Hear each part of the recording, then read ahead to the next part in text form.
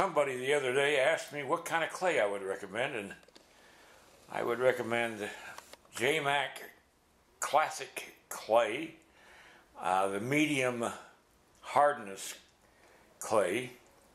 Hard is probably too hard unless you like it that way, and soft is probably too soft, I don't know. Anyway, you can order it from Sculpture Depot in Loveland, Colorado at sculpturedepot.net. That's a 50-pound box I was just showing, and this is the way the clay comes, is in a 10-pound block. And I got one block right here, and this is a block of clay that I cut in half after I had warmed up the clay, and that's part of the clay right there, the 10-pound block, but that's about 5 pounds of clay right there. Now I've shown cutting up the clay before, and I use this drywall tool to cut the clay, but I have to soften the clay first under a 100-watt bulb, a light bulb, and I use a swing arm lamp for that. You can see I've got clay in there already, and that's what I'm working on for this clay right here. But that's basically it. You just warm up the clay, you put the block of clay on top of your, I use a carton that I got from the dollar store, the store records in and things like that. Well, it works well for doing clay, and you can get a dish pan too. That'll work fine. But I lay it on top of this, and I just put the light above it and let it sit there for about a couple hours. And that softens the clay enough so that I can take this tool here and cut it in half and then cut it in smaller pieces. Anyway, I just wanted to give that information to that person and to anybody else that's interested. Time to play with some clay.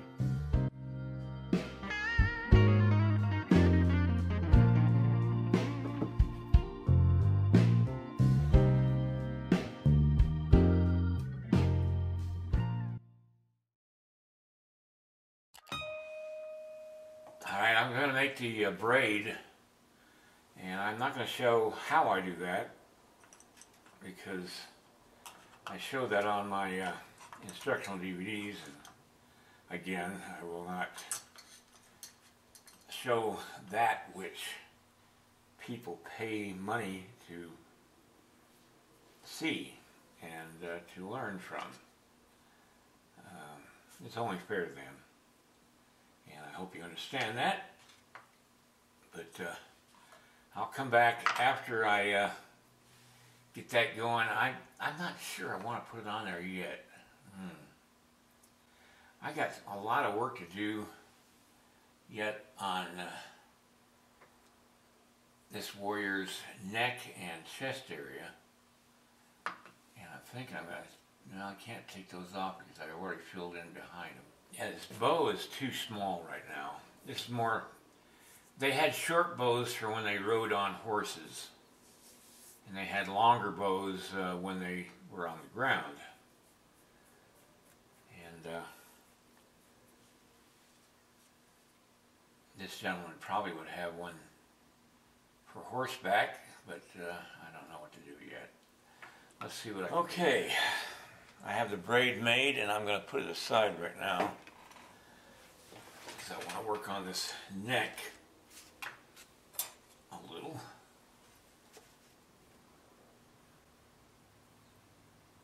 Now again, you see me using a silicone tip tool, but you can't get these anymore, so don't ask. You can make your own, I'm sure. There's if you do a little Google search, or a little, not Google, but a video search on YouTube, there's a lady that actually shows you how to make your own tools.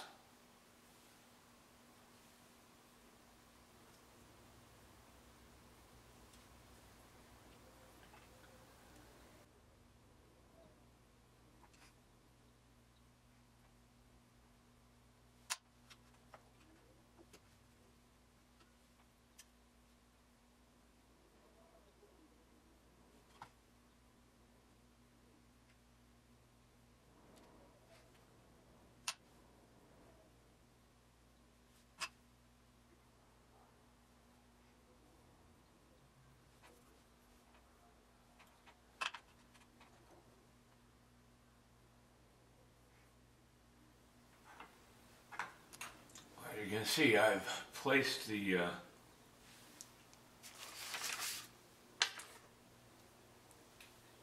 braid on his head, and now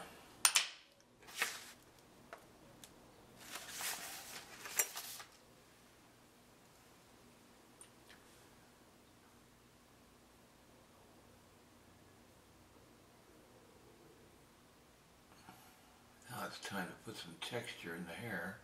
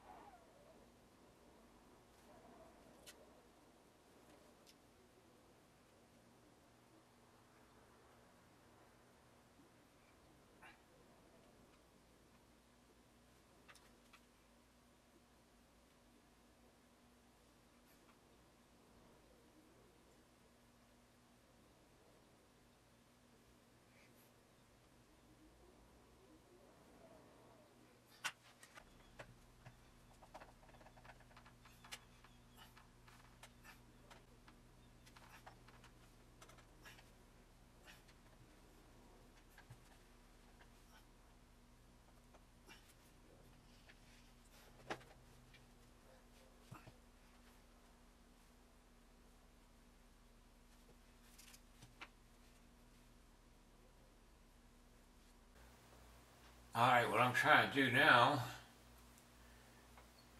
is work out the stresses on the blanket.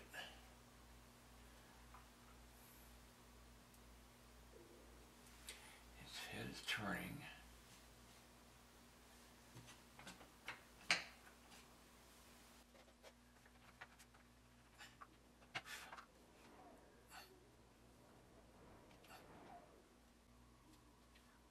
It's coming up.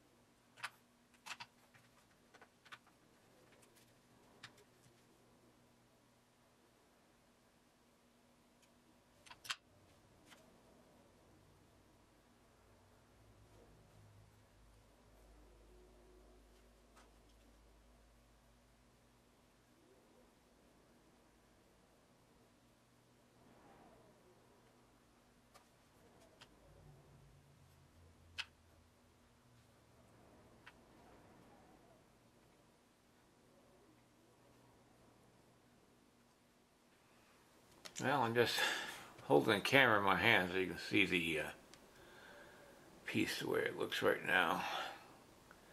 The blanket's working out okay. I've still got some work to do on it, but and I've got to figure out the stresses and strains on the blanket. I'm not going to have time to do that today because I got to go and get my tires on. But I'm liking the way it's looking right now, and I think it's going to turn out okay. I like that look right there. Yeah, I like it. All right, good night, everybody, and I'll see you next time.